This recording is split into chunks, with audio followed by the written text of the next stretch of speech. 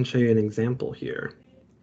In Microsoft Teams, say you're in your development group or in a class group, and you share a document, or you create a document. So I can go to our Files tab here, go to New, and I can create any number of these documents. I'm not using the Word application, but you could still use the Word application if you'd like. So if I click on New, I can name the document. And this opens up Microsoft Word right within Microsoft Teams. There's no need to get a separate application. There's no need to do anything else. I have the familiar editing tools.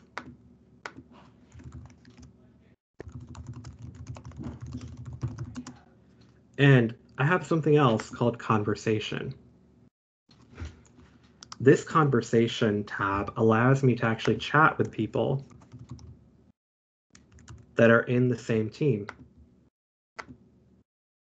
And that way, these people can work on this document with me at the same time.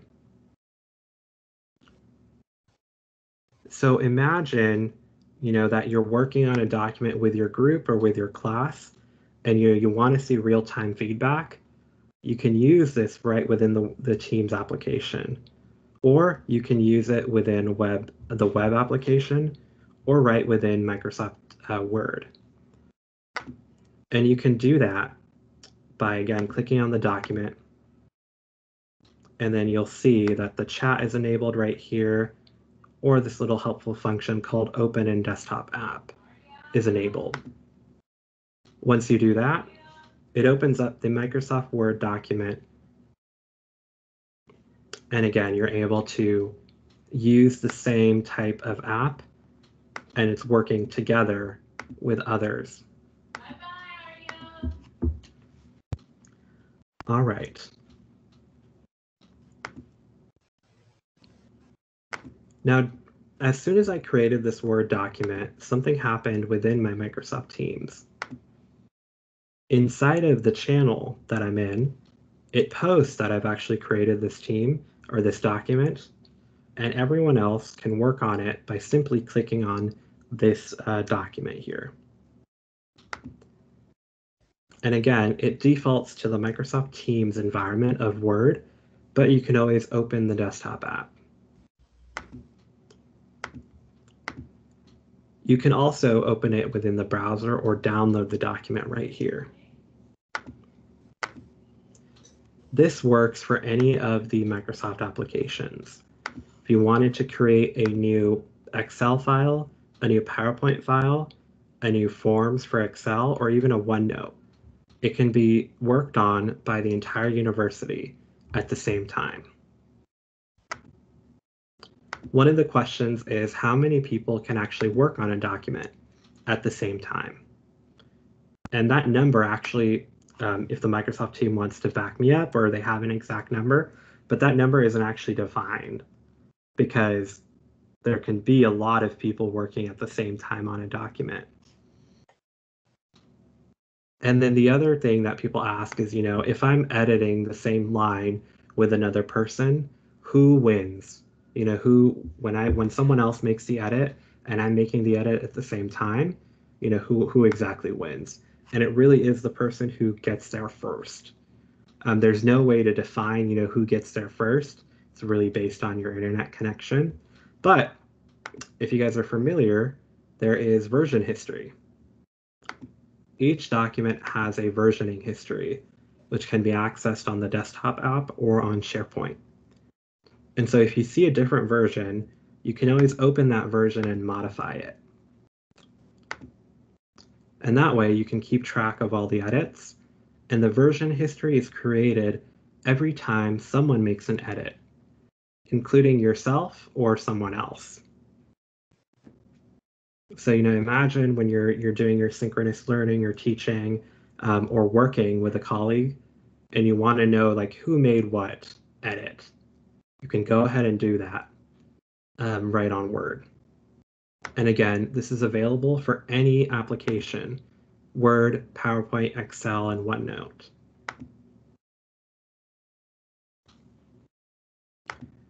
One of the other main things people do is they work one-on-one with other people. Perhaps you don't need to communicate within an actual team and you just want to message someone one-on-one or initiate a group chat. If you go to chats here on Microsoft Teams, you again can initiate a chat between a person. So I have Omar here. I can initiate the chat by giving them a document or attaching something here from my OneDrive. OneDrive is integrated within Microsoft Teams, so I can attach a document here. And this is automatically shared between just Omar and myself. So once we start working on it, we're the only ones who have access, and we're working on it together within a private environment. I can also initiate a video call, an audio call, and just sharing my screen. I don't actually have to initiate a call for this. I can simply share a portion of my screen or the entire screen to Omar in case I need a quick edit.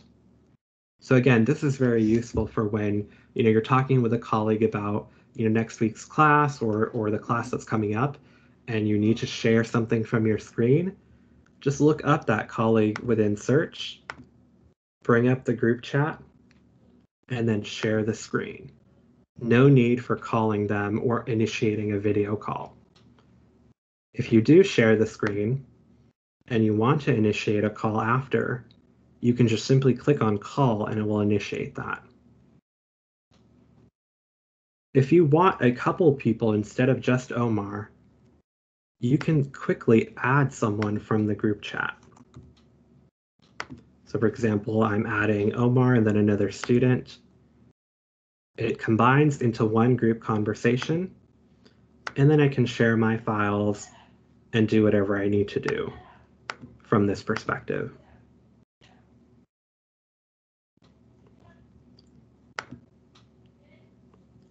All right, so just as a recap, you can use Microsoft Teams to create meetings with synchronous tools like Whiteboard, Word, PowerPoint, Excel. And then you can also create private instances between people. So between one person, between a group, and you can use the calling function, video function, and sharing function as well. All right, so there are a couple tools that you can also use online that'll help with your learning. So I'm going to go ahead and open up a new browser here.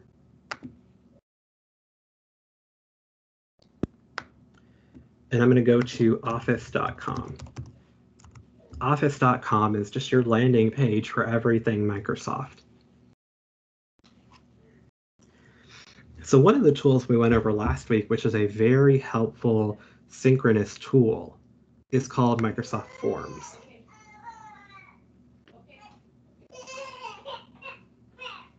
Microsoft Forms is a function that allows you to create quizzes, group forms, understanding forms, check-in forms, any kind of form that you might think of to engage others.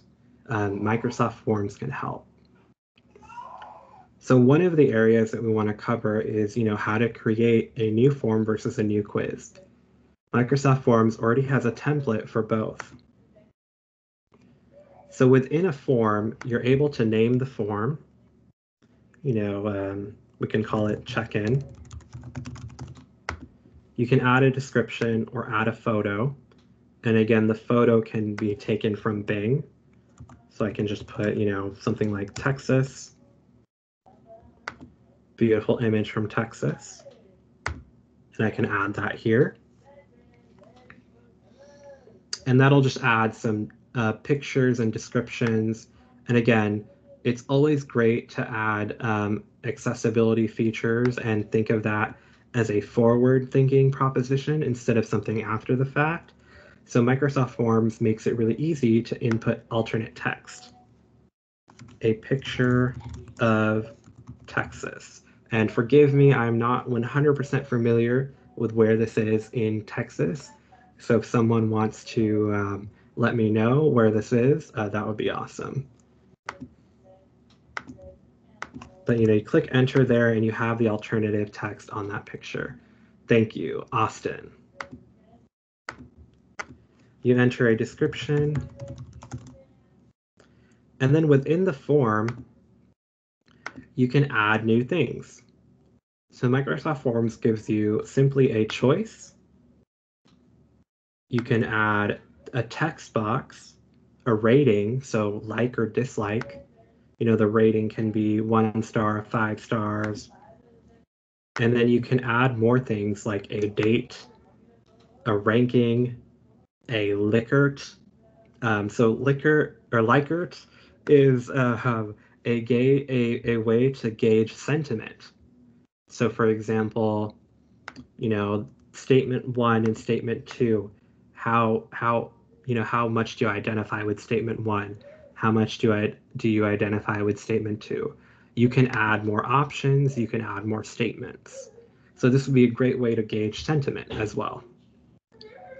And with each Microsoft form, by the way, you can create required or not required options, meaning in order to proceed forward and actually enter or complete the form, this person needs to actually answer the question or not. So you can go ahead and do that within the required item here. Other things you can put in are a promoter score as well. So a promoter score is a very good way to gauge, how students or how staff or how faculty think of your form or think of the thing that you're trying to get across. They can add a net score tool as well.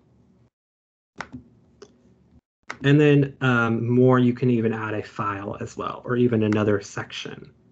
So you can add multiple sections within the form. So the top here is section 1, the bottom here is section 2, and I can add a file as well. So a folder is created in OneDrive, and then you can upload that file after you ask the question. So for example, just say, what do you think of this video or form? Once you add that, you can add a picture, you can create the file size limit, and then the student can upload the file for you to evaluate. So this is a great way to, say, upload homework 1, and then upload it right over here. So you could use that as an example. Now, other things that you can do with forms that is not truly apparent is you can branch things out. So for example, if I have a question here and I wanted to add something to it, there's more to this statement analysis than just this one question. There's something called branching. Branching allows you to add multiple things or go to another section. So for example, from question 3, once you answer that question, I want you to go straight to the end of the form. Or I want you to go to another question. I want you to go to question, let's see, section 2. I'll just do that, for example. So you can do that as well and branch off your questions. Now, someone asked, can I organize my forms into folders? So just to clarify a little bit, I think what you're talking about is, can I organize, all of these forms into an actual folder? Is that what you're asking? Yes, thank you. Great, awesome. So yeah, you can create a sort of folder structure, but it's not as simple as creating a form and then creating a folder. It's under this tab right here called Group Forms, and group forms are correspondent to like a group within Microsoft or like a team group. So if you create a form within that team group, it'll be organized by the group here. So for example, if I click this pertains to Biology 47. It's Lecture 1, Quiz 1. Anytime I create a new form for Biology 47, they're going to be grouped right here. And as you can see, I'm able to switch between different groups here. And these groups correspond to Microsoft Teams. So I hope that helps answer that question. Awesome, thank you. Thanks for that question. And once I'm in that group, I can create group forms and group quizzes at the same time, straight to that group. I can also see who's part of this group as well. All right. The next part of Microsoft Forms, which I won't go over because it's the same thing, but is a quiz. The quiz is added as almost the same thing as a form, but it has more timely functions for quizzes. Quizzes are more of a choice-based system rather than, a net promoter score, for example. So it just gives you choice first. Now, I mentioned, this is for synchronous learning. So how is forms, part of that synchronous learning objective? Well, again, once you create the quiz and insert it in something like a video or a Teams channel, you can see the live responses by going to responses. Now, once I go to responses, I can see, how many responses I got and the average time it took to complete. And I can open those results and search by student or by faculty member, whoever responded. Another useful feature within Forms to make it truly live is using Forms within Microsoft Teams. So for example, in a meeting that I join or that I organized, so I'm just going to go ahead and join this meeting. In the chat, I'm actually able to use the Forms function as a live part of my meeting. So, say you're having a faculty meeting or a student meeting, and you can add a app to the meeting. One of the apps is called Forms. Once you add this app, oh, not supposed to go wrong, but once you add this app, we'll see if that happens. If it doesn't, that's fine. You just need to restart. But once it happens, I added this last time, you can create a poll within the Microsoft Teams meeting. It's uploaded right there live. All the students or all the faculty get a notification. You can create a quiz or create a form, ask a question. Once a person votes, you'll notice that down here, the results are updated live. That way you can get instant feedback in your conversation or your meeting. So this is a great way to use Microsoft Forms as a synchronous tool. And you can see when the form was updated. All right.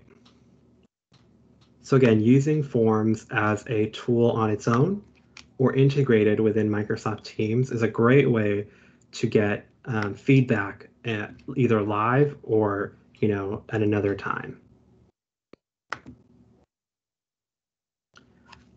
All right, so we're at 12:30, and I wanted to go over some more tools, but if anyone has any questions, go ahead and please paste them in the chat or come off of mute and ask them over what we've gone over so far.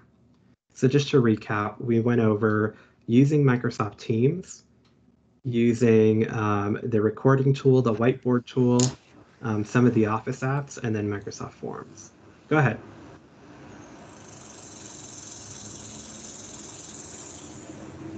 Oh. Kathleen, do you have a question?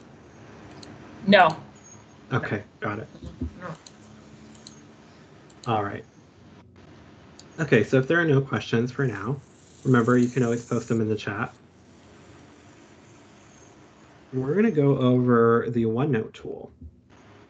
So OneNote is another great way to engage in synchronous learning. And you might think that, oh, is it just a notebook? Actually, no, you have many tools within OneNote that can help. So OneNote has several functions. OneNote is completely saved to the cloud, so it's always saved to OneDrive, meaning you can access it from anywhere. And then OneNote also serves as a personal notebook repository and a class repository as well. And then you can think of class as either your students or a faculty as well, faculty or admin groups. So it doesn't need to be just a student class. So for example, if I create a new notebook, I'm not going to create a new one, I'm just going to open one of these. So if I create or open, for example, a school notebook here, OneNote opens up and is able to give me a view of sections and pages. Within OneNote, there are many useful features, but what I really like about OneNote is the ability to just start taking notes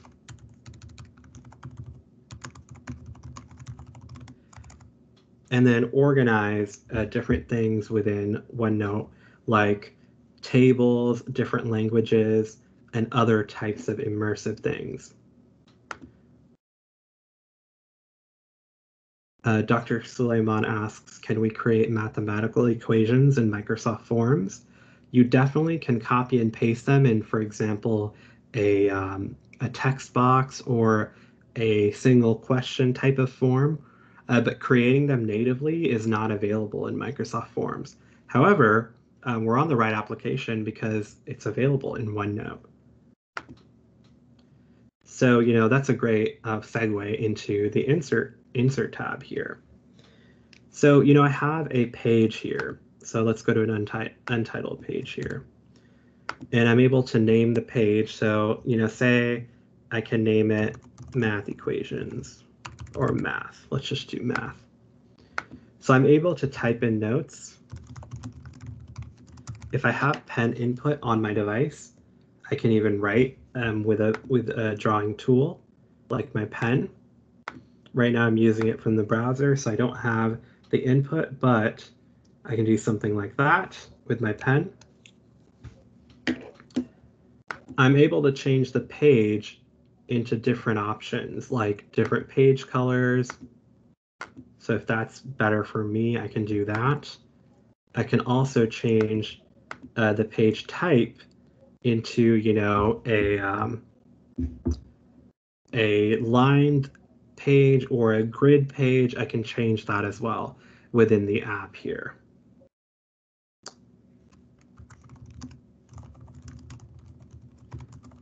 So another tool, which is in all Microsoft apps like Word, PowerPoint, Excel, something called Immersive Reader. So if I have students who are accessibility minded or faculty who are accessibility minded, I have the Immersive Tool Reader, which we briefly went over in another session, but I'm going to go over one more time. So my Immersive Tool Reader has segmented out everything within OneNote, and I'm able to do things like syllabize everything, so put in syllables, differentiate the different parts of speech, and then really what's helpful is increase or decrease text size, increase spacing if I need to, and create a more accessible color scheme to my page. Once I've set all that up, I'm able to press play here, and the tool will read back whatever text there's in the OneNote, or whatever text is in Word or PowerPoint or Excel. Any of the Microsoft tools have the Immersive Reader application. And if I need to, I can even do something called line focus, which focuses on the individual line or lines. And then, of course, translation is a hallmark of this feature. So for example, if I need to translate into Spanish, I can go word by word within my translation. And if I click on a word, there's the actual translation, and I can listen to the translation as well. And some words even have picture translations as well, for those who understand better on a visual basis. Again, this is just one application between OneNote, Word, PowerPoint, Excel. This tool is available in all of them. All right. So from Immersive Reader, I also have other tools within OneNote that I can use. For example, I can insert files like a printout, attachments. I can insert pictures like from the camera, online, from the file. I can also do things, and this is super useful for synchronous learning, is actually record audio. So if I click on that, and I'll show you in just a moment, but I go ahead and click on audio and it uses my system microphone to actually record what's going on. And so once I do that and I stop, I'm able to play back the recording. And let's say during the recording I was typing. So during the recording, if I was typing something, it would actually type whenever, or show me what I was typing during the seconds of that recording. And of course, you can't hear this because I'm presenting to you from two different computers, but this recording would be able to capture everything that's happening during the meeting or during the lecture, and then I'd be able to play it back as well. All right, so I'll go ahead and delete that. Now, one person asked about symbols and mathematical equations. Of course, OneNote is able to do something like that. So OneNote has many symbols that you're able to insert, and in the actual application, there's even more. But the math tool is very interesting within OneNote, and I highly recommend it. So you can write your equation within ink or type it using the keyboard. So I'm actually going to write it in ink, and I'll show you what I mean. So say I need help or I need to solve this problem. X plus 3 equals 2. So I'm using a pen, but I could again use my keyboard or anything like that. I'm going to select the math button here. And whoops, I'm going to select the equation after I select. I'm going to select the equation first. So with the rectangle tool here, I go ahead and select that. That's not that great. Let's try this. All right. Then I'm actually going to click on the math button here. And as you can see, it turns the equation into a math function. And so I can ink to math right here, which would create the equation right here within OneNote. And then I can even do things like solve for x right here. And it shows me, x equals -1. And it shows me the steps to actually solving the linear equation. And there's that familiar immersive reader tool, which then creates an immersive experience for that. But more importantly, you might think, hey, that's actually cheating. Students don't need to learn math anymore. No. So as a faculty member, you can do something called create a practice quiz. And this actually generates a form from Microsoft Forms, where it creates a math quiz using the same concept of what you just solved, a linear equation. And then I'm able to insert this within the OneNote. So as you can see, Dr. Suleiman, I know it took a little bit for me to answer your question, but the integration between Microsoft Forms and OneNote allows you to create cool forms like this within a OneNote. And again, this OneNote can be an individual notebook that you can share out, or you can just create one with a group that you're working with. It can be faculty, staff, or students. So let me quickly go over that. This school notebook, is my own notebook right here. What about a notebook that's associated with a class? So when I create a new notebook, this is creating a private notebook. But I can just click on class notebooks right here, and I can see that I have notebooks associated with different groups. Now again, it doesn't need to be just a student group. This can be an admin group. But if I go ahead and go to the Biology 10 notebook, for example, this notebook is rooted in an actual class. What OneNote does is it creates sections and it shares it out automatically to the entire class. Meaning I don't need to click that share button all the time to create it with different people. I can just share it out. And now this is an example of a teacher's notebook or an educator's notebook where it's called a professional learning community, and it automatically creates different objectives for you for your PLC community. So you have, a planning notebook right here, a section, sorry, a check notebook, a log notebook. And this gives you different tools with your educators on how to actually use a PLC community within Microsoft OneNote. And it also gives you free resources as well.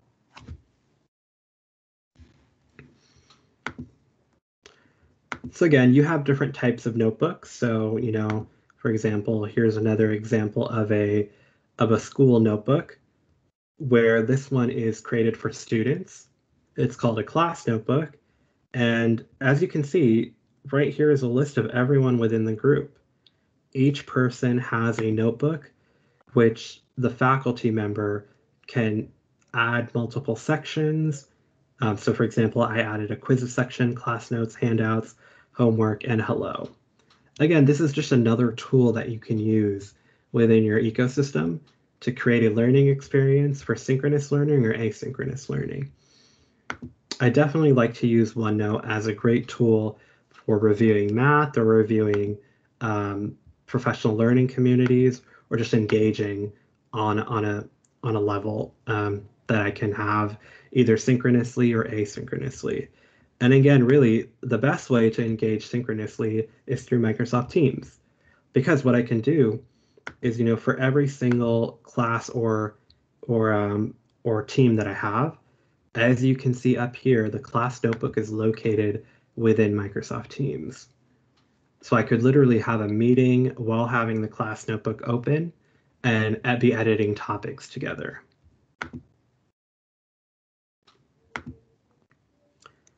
All right.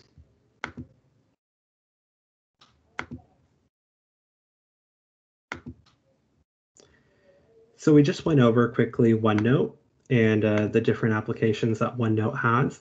Are there any questions regarding OneNote? I know that's not too deep within OneNote, but it is an overview of what it can do. All right. So there are multiple other apps that you can use within the Office ecosystem for synchronous learning. One of them, again, we went over Whiteboard today. We went over Word and PowerPoint and Excel. And then Teams as well, integrating all these together. Microsoft Forms, again, can be used for synchronous learning as well. And then OneNote. OneNote is a really a great tool to use for capturing different projects and doing that either synchronously or asynchronously. And if you kind of take a look at your apps here, remember I divided OneNote within class notebooks, which is for students, and then staff notebooks, which can be for the staff here. So you can collaborate with faculty and staff on a separate level within OneNote. So if you just go ahead and click that, it's going to, again, give you a great overview of staff notebooks within Microsoft's ecosystem. So you can manage your notebooks, add or remove staff members here, or just create a new staff notebook here. And again, just to tie it all back together, you can use Teams to be a kind of landing point for everything. So you can have a class notebook here, you can have different tabs here that link to different documents, and then you can have meetings as well. All right. So one ask that I had someone from the previous meeting ask me was, is there a way to actually create breakout rooms within Microsoft's ecosystem? So I'm going to go over this pretty quickly, but there is a way to do that using Microsoft Teams. And so I'm just going to briefly show that, and then we'll open into questions. So if you wanted to use, Teams for a conference or for a meeting which had multiple rooms, you can easily do that with Microsoft Teams.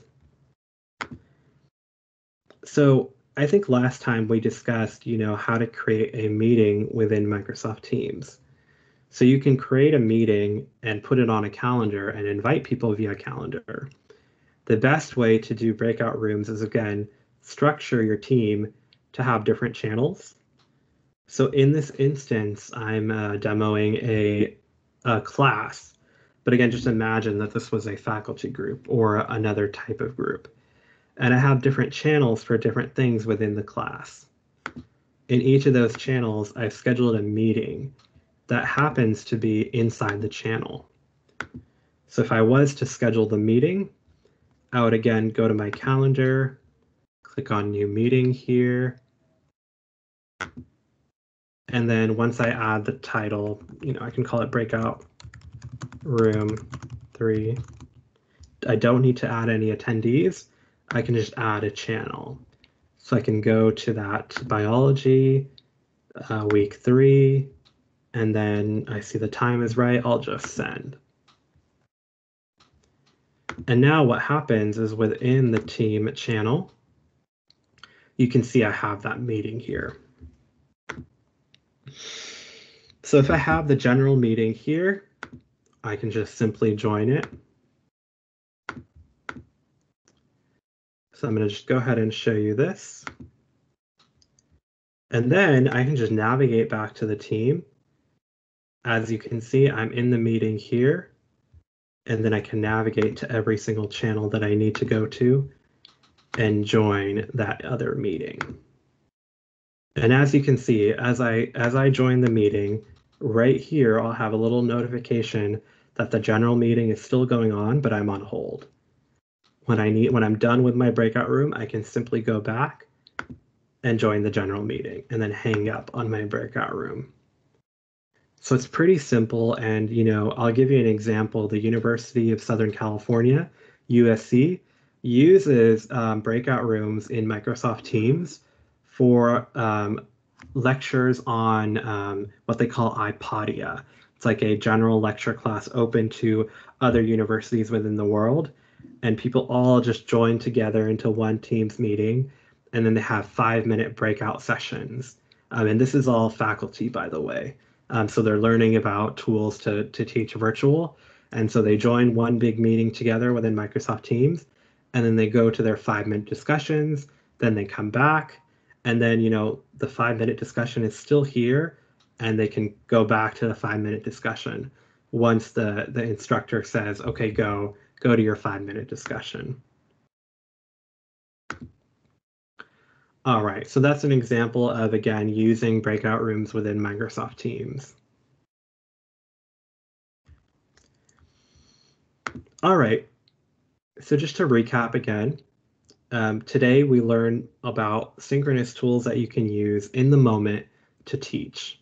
One of them was, again, using meetings within Microsoft Teams, using Microsoft Forms and different apps like Word, Excel, PowerPoint, and OneNote.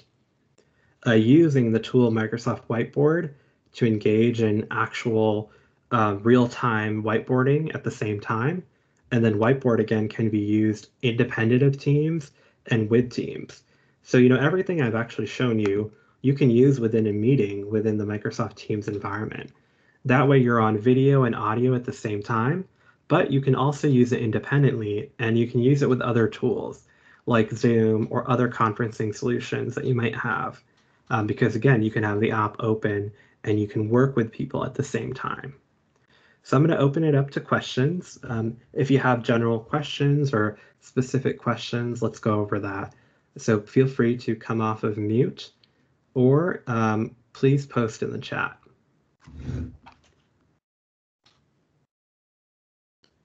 And I saw someone said, what is the maximum of people that can be on during a video team meeting?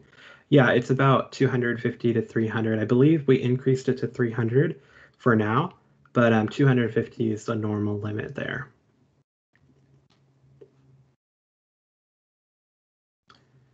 All right, one person asked, I had considerable difficulty joining the meeting.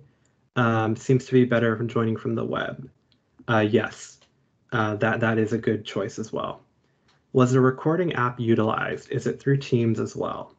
Yeah, so Precious. The recording app can be done in several different ways. Last week, we actually went over a great tool within Microsoft Stream. So for example, on Stream, and I'll show you right now, you're able to upload videos that you've recorded from a different source.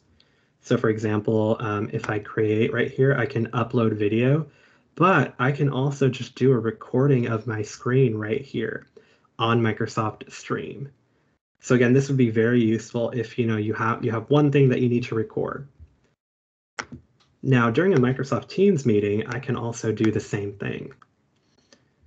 So for example, if I'm on a Microsoft Teams meeting, I can just click on the three dots here under More Actions, and I have a recording button. This records everything that's happening on the Microsoft Teams meeting, whether it be you sharing your screen, whether it be just video call or audio calling.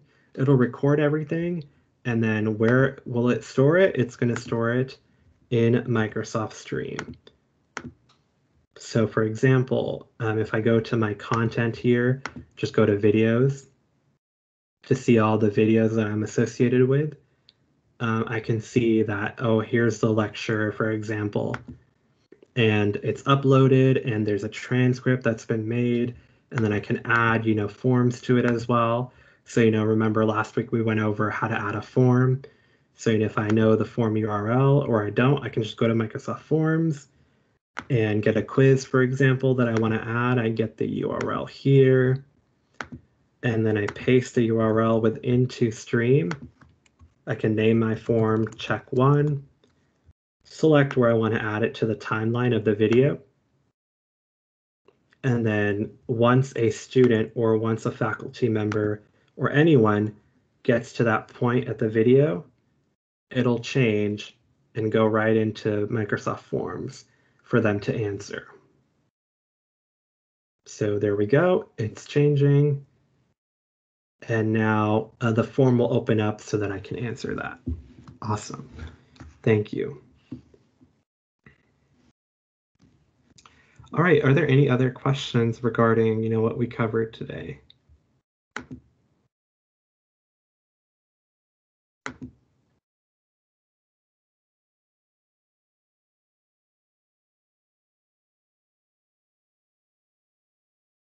All right, so let me give you a little preview for next week. Next week, we're going to look at more asynchronous tools. So for example, we'll look more deeper into OneNote, but then we're also going to look into Microsoft Bookings. So Bookings is a great way to schedule things like office hours. So I'll teach you guys how to use Microsoft Bookings to actually go in, create some office hours for yourself that align well to your calendar, and then share a link out or put a link within your email or on your website so that students, faculty, and other administration members or anyone within the public can book a time and get an automatic Microsoft Teams link to meet with you. So Bookings will be a great tool to learn about next week for asynchronous tools or learning, for example, office hours. And we'll also go into a little bit about OneNote as well. This recording will be available for you guys to take a look at. I believe it might have started a little late, but I don't think all the content was missed. So you'll have an access to this recording, which I will send to the UIW team as soon as this session is done. All right, and then online instruction files you can actually access if you go to support.office.com. You can actually take a training course in all of these items that you see here. All right, so I'm also going to ask a favor from all of you to please take this survey here. This survey is very important for us to gauge, how this session went and if you got something from it. and we'd really appreciate it if you went and take this survey. So go ahead and take a picture of that QR code. It should automatically open up a Forms item within your phone or within your computer. And I would definitely appreciate it if you all could take this survey and let us know how it went today. We appreciate all the feedback.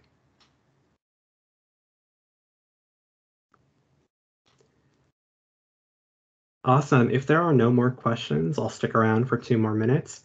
But it was a pleasure teaching you guys today about some synchronous tools within the Office ecosystem.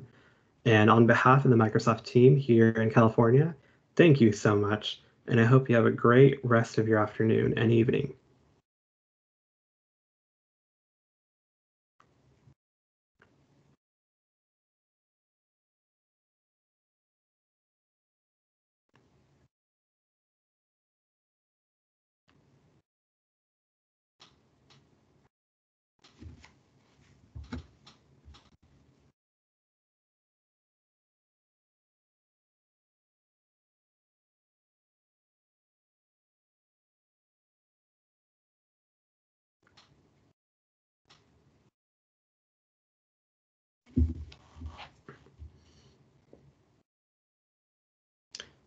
Thank you, Dr. Ramona. Thank you.